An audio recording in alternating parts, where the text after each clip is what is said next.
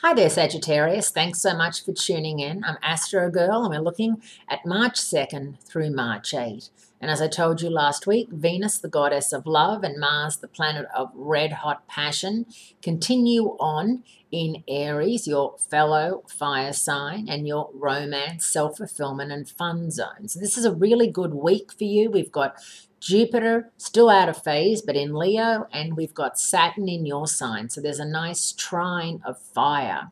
When there's a trine of fire, it means that the fire signs are getting along really well. If you know anyone born under the sign of Aries or Leo, it's a good time for you to reach out to them. And they are good people for you to socialize with, date, whatever it is you're looking to do. There are two celestial standouts mixing things up this week. We've got a full moon and an important trine. The first one brings an unusual type of good luck to you Tuesday, March 3, when Jupiter, which of course is your ruler, the planet of bigger is better opportunity, Jupiter backs up into a fire trine with Uranus, which is currently in Aries. There will be one more Jupiter-Uranus trine this year on June 22nd, but after that, the next one isn't scheduled until 2019. Jupiter remains in retrograde position, indicating that a loss of faith in our leaders, Leo, is still the prevailing rule. It's kind of interesting too. Obama is a Leo, and of course there's been a big loss of faith in him over the last, especially this year and the last year. And then Madonna, who's a Leo, very much a Leo.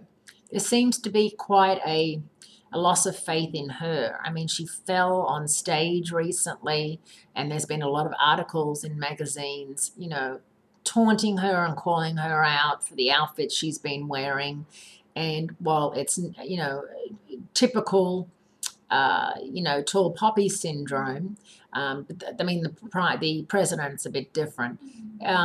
It's just interesting that that's what's happening because there's two examples of very prominent Leos that are definitely are not where they were 3 years ago, shall we say, or 4 years ago.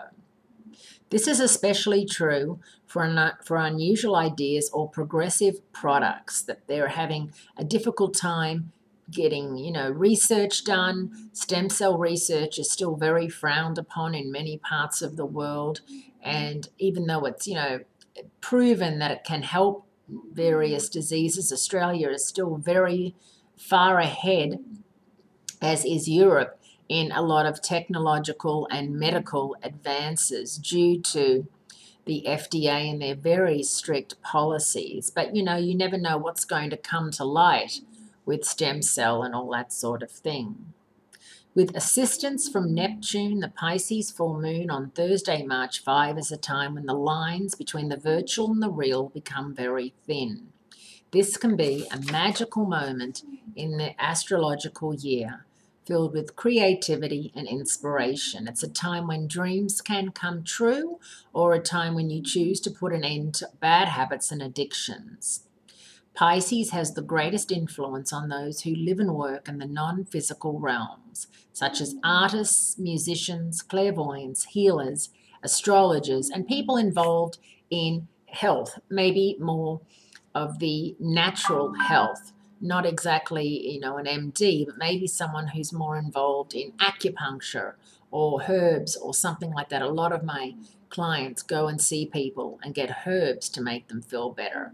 So I think that's something that we'll be looking at too over the next couple of weeks.